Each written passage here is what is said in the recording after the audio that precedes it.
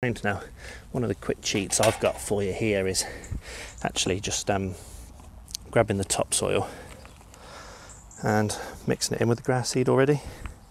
So that's all ready to go now. I can just walk around the garden and drop that in as and when I need to. Those of you who play golf might be familiar with these out of the divot bags or on the tees. It works really well. You can even do that kind of 2 or 3 days ahead actually, and kind of start the germination process. So that's how I like to do it. I can really run around the garden and get 10-15 patches done in less than 3-4 minutes really.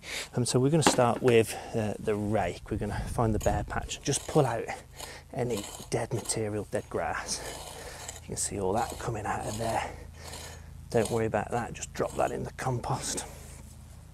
And so now it's got it all roughed up, we can see the actual soil bed.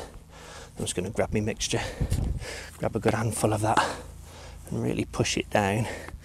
We'll sort the level in a second, but you want to really push that down into there.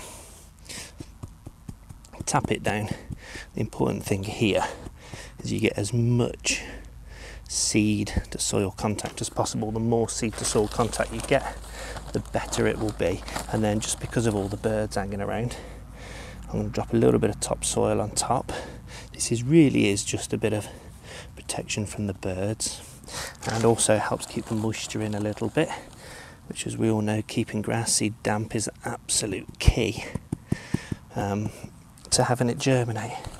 So just a light little dusting on top there, and you can see that one patch repaired in a matter of seconds. Now I've got this loot, you might not have one of these, but again all I do with this is run it over, and that just ensures that we have a nice flat patch repair. Now that is done, that is ready to go.